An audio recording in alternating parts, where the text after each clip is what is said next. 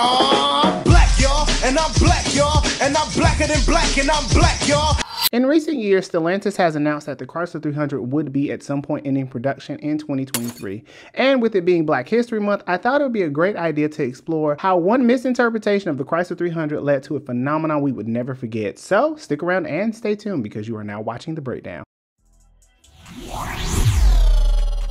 If you're new to the channel, please feel free to like and subscribe to the channel. It does mean a lot to me and the YouTube algorithm if you did. Also, if you're in the market for a car and have not been through the process in a while, my new book, Auto Loan Freedom, does go over the step-by-step process on how only not to buy a car, but also how to negotiate, as well as how to pay a car off in record time. So go over to breakspark.com and go get your copy today. And with that being said, let's get to the show. For the sake of efficiency, I'm going to go ahead and let you guys know now that I'll pretty much be going over the history of the 300, the design language it came from, derived from, a few of its precursors, and the pivotal moment at which hip hop and the 300 met and how it collided to create a phenomenal pop culture, basically a pop culture phenomenon. When Chrysler developed 300 letter series, it was considered basically a banker's muscle car. And it was a big, bulky car with big doors and fenders and a huge V8, which was honestly unheard of at the time. They really wanted to make sure that for their brand, Chrysler was known for pretty much performance alongside the Dodge brand, but I don't believe they had merged together quite yet. During its heyday in 1955 up until 1965, the Chrysler 300 had several different letters, as I stated before, A through L, and the 300C was the most dynamic, containing the super big V8 and rear wheel drive platform, and it was big, bulky, and made headlines in the way that it presented itself. Now going forward into 1980s, this is where things get a little murky. So for all of you that know about the Chrysler 300, you also know that the K cars are a big deal for Chrysler and the Chrysler brand, and many of the K cars are what led to the uniformity of Chrysler and how it was able to continue to compete against the Japanese competitors alongside Ford and GM, one of the big cars being the Chrysler dynasty. And this was an interesting time for Chrysler, as in that time they had merged with Renault and began their design language and their improvements on the new platform they were anticipating on making, which was the LH platform. The LH platform was considered the cab forward design, which is typically used on trucks, and at this time this was something completely revolutionary because it gave more interior space for the cars and made those cars look much more bigger. So to give context of what happened between 1965 upwards to about 1985, the American manufacturers pretty much began to lose their dominance in the markets. One of the big key points that happened was the 1973 gas crisis, which led more Americans to begin leaving their big luxury sedans, as we like to call it, the big body Benz. It's not a Benz, but that's what we called it. That led to more people beginning to go over to Japanese and German small fuel economic cars. And to be honest, German cars weren't even really that big of a thing up until the latter portion of the early 80s, where it was considered luxury, but I digress. The American car companies truly began losing their share of the market, and the Chrysler K cars at the time was one of the saving graces to the Chrysler brand. The reason why this is all important, because we begin to see a transformation and shift into what American consumers wanted from an automobile. Okay, so here's where it gets interesting. Introduce Mr. Ralph Gilles. For all of you who don't know, Mr. Ralph Gilles at the time was one of basically the newcomers to the Chrysler brand. In 1992, he joined the Chrysler brand, and for all of you who don't know who he is, when Mr. Ralph Gilles joined the team in 1992, they were just injecting the Chrysler Concorde LHS, as well as a very interesting model that I'll get to in just a second. The cab forward design had taken over their lineup and proved to be a success amongst the market because people loved it for its styling. They loved the LH platform for what it offered in terms of space and performance, and it had some really nice luxury appointments as well, but that's not where we're getting at. 1998 is the critical year for Chrysler,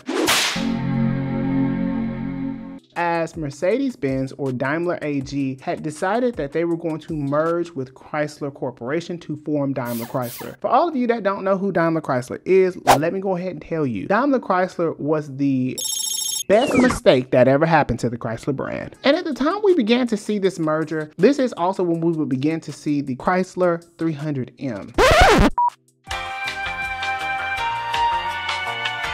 In 1999, we began to see the introduction of the Chrysler 300M. The Chrysler 300M was a continuation of the Chrysler 300 letter series from 1965. But what made this one different was that this one was a front-wheel drive based platform, unlike the ones of yore, which was a rear-wheel drive platform. In honesty, the Chrysler 300M was a nice car to me. I thought it had very well tasteful appointments, unlike some of the other cars that I had seen from Chrysler. But it was also a hard distinction and a hard sell between the Concord and the LHS. And the big selling point for the Chrysler 300M was that it was supposed to be a performance model, and it was a very hard distinction. Now, remember when I told you about Ralph Gilles and the interesting merger of Daimler Chrysler? That all ties together right here. So in 1998, after the merger of Daimler Chrysler, Ralph Gilles was promoted to head of design for the incoming 300 model. Beforehand, Chrysler had already developed a model that they were going to introduce, but because of the merger, Mercedes decided they wanted to have an all-new platform, which we would later learn to be the LX platform. But before they could get there, Mr. Ralph Gilles had to attain his master's degree from Michigan State University so that he could learn a better management style. Amidst Mercedes wanting to go forward and changing the perception of Chrysler, we would begin to see some very interesting vehicles, one of them being the PT Cruiser. The Pacifica was a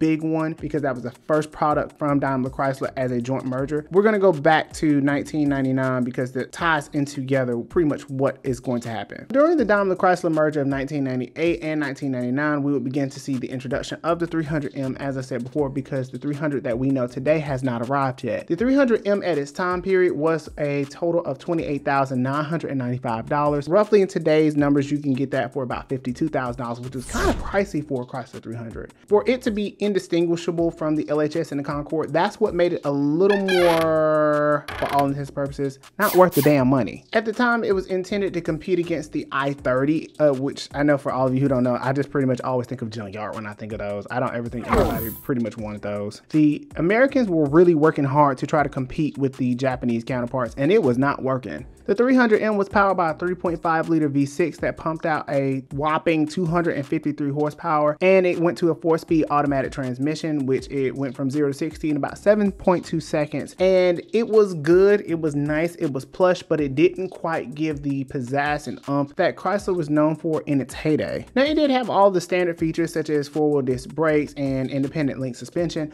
but there was nothing spectacular about it considering the options that it had to go against. And this is what makes the Daimler Chrysler merger interesting, because at this point, Ralph Gilles is responsible for overhauling this, and that's a lot of weight on your shoulders to pretty much take their flagship and to make it better than it already was. According to Mr. Ralph Gilles himself, he did not single-handedly design the Chrysler 300. He did it with a phenomenal team who went back and looked at the drawing board and took cues from the original styling and wanted to revitalize the Chrysler nameplate to something that was a little more legendary and a little more significant than we had already seen before. If you don't know anything about Mr. Ralph Gilles, he has been designing cars since he was 13. Now, what made this interesting is that he had to completely revitalize and rechange what we once thought of as Chrysler as a brand. And I'm getting to the point where I'm going to get to how this misinterpretation of this particular model led to one of the greatest automotive pop culture phenomenons in history. Fast forward into 2002, and Mr. Ralph Gilles has gotten his executive MBA from Michigan State University, where he learned how to properly manage teams and effectively communicate with his teams. And in 2003, we would begin to see the introduction of the LX formed Chrysler 300.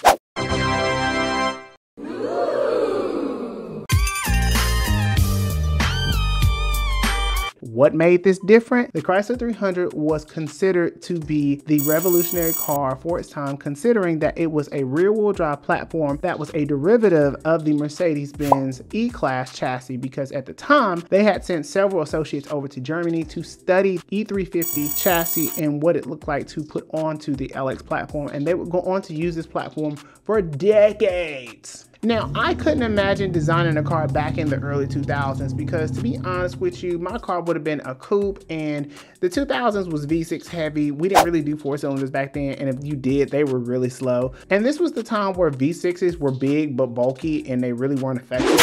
And when the 300 dropped, it was unlike anything we had ever seen from Chrysler. It was big, it was bold, it was a radical design. And the butterfly here, we had no idea what this was going to become. Can inspiration be comfortable? Can you navigate the world with ease? Yes, Does the most passenger room in its class make a difference? Yes. Can a Boston Acoustics sound system create harmony? In a word, absolutely. The totally new Chrysler 300, starting at $23,595. Chrysler. Inspiration comes standard. Now, when this originally came out, it was unlike anything we had ever seen before. It was a rear-wheel drive, big body design, and it came with a choice of 2.7 liter, 3.5 liter V6s, pair of them, one of them being 190 horsepower, and the ultimate, at the time, a big 5.7 liter Hemi V8, and that was the one that you wanted. At the time that it was released, it had a base price of $23,595, and that totals out to be about $36,722, which is significantly cheaper than the 300M we had saw. So what it seems like is that they had converged the LHS, the Concorde, and the 300M all into one singular model, which was more than likely under direction of Daimler Chrysler to consolidate everything. And this is how we get this big fire-breathing 5.7 liter Hemi V8 that everybody wanted, and this is the moment. So let me tell y'all the interesting and curious case about the 300. When this originally came out, it was compared often to the Bentley sedan, the Continental, I believe. The Chrysler was seen as the hood Bentley. Why is this important? Because this was not the intention of Mr. Ralph Gilles. He just wanted to halo the car back to its roots. He had no idea that this car that was imported from Detroit would be the revolutionary thing that solidified what it meant to be hood rich in the hip hop community. The Chrysler 300 was everywhere, and it represented a different facet of African American life. It represented that you too could be as hood rich as you need to be at an economical price. And what we didn't know at the time was that the sales of the Chrysler 300 and the introduction of the infamous Dodge Charger would change the way that we see the Chrysler brand, all because we as the African American community perceive this to be what is hood rich. And I wouldn't have it any other way to have experienced what the phenomenon of the Chrysler 300 was in rap videos. There were so many different people customizing their 300s and changing out the rims. Even on the dub video games, there were so many different episodes of the 300 and the renditions of it, and that's what made it a pop culture icon. Even in the era of spinners and Cadillac Escalades, the influence of hip hop truly helped solidify the Chrysler 300 as a luxury nameplate in the automotive world, all because we thought it was a hood Bentley. The misinterpretation of this Chrysler 300 alongside the Dodge Charger is how you get the biggest mistake, the best mistake from Daimler Chrysler. Put together the 300, the Charger, the Challenger, the Crossfire, the Pacifica. The Pacifica really was just more of a family vehicle. Low-key people hated that car, but whatever. In addition to its popularity, the Chrysler 300 was also a part of hip-hop fashion, and it became an accessory for many rap artists to portray in not just their videos, but also in things such as cribs as well, because we begin to see how the Chrysler is not just a hood Bentley, but also it represents what it means to have a flexing mentality. And you didn't, put it this way, if you didn't have a 300 back in 05 to 07, you weren't doing shit. Boom, bam, bop, bada bop, boom, pow.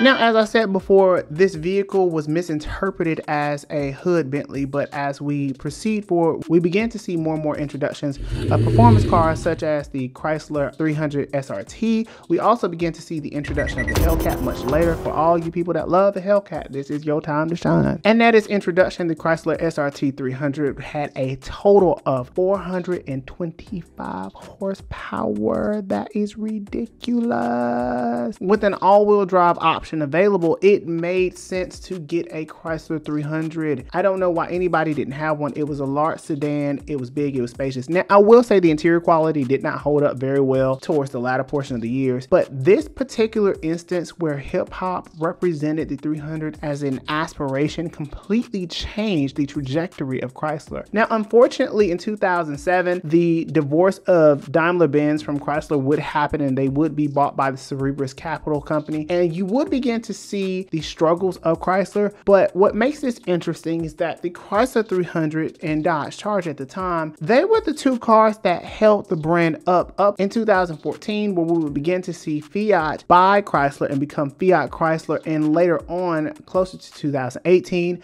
we begin to see that nameplate change to the Stellantis group. But even still, the Chrysler 300 has only had 2 generations and still remains the last standing car of Chrysler up until recently in 2023. But from 2023, from 2005, that's quite a bit of time. And the interesting thing is that the Dodge brand has flourished as a result of these redesigns, and the Chrysler 300 was the first introduced on the market, later the Dodge Charger. And the retroactive muscle cars, in addition to muscle sedans, this is how we get the Chrysler brand that we see today, but more importantly, the Dodge brand, because without the Chrysler brand, you did not get the Dodge brand. The influence of the hip hop community truly supported the idea that you could be fast and furious, even though I hate that movie series. That's what makes it a moment in African American history. And not to say that there weren't other people buying these cars. There were non-black people buying these cars, because hip hop is a culture, not a race, but it is predominantly fueled by African American culture. And that's what makes this moment so important, that a young black man at the time, Mr. Ralph Gio, decided to create and help develop a car that would significantly be a part of a market that would be misinterpreted and ultimately lead to the revolution of the Chrysler brand and Dodge brand more so. If you like this video, feel free to leave a comment below. Let me know what you think about the Chrysler 300. Also, don't forget to check out my other videos in case you're curious about other brand models and their history and where they led to. With that being said, until the next video, I will see you guys later.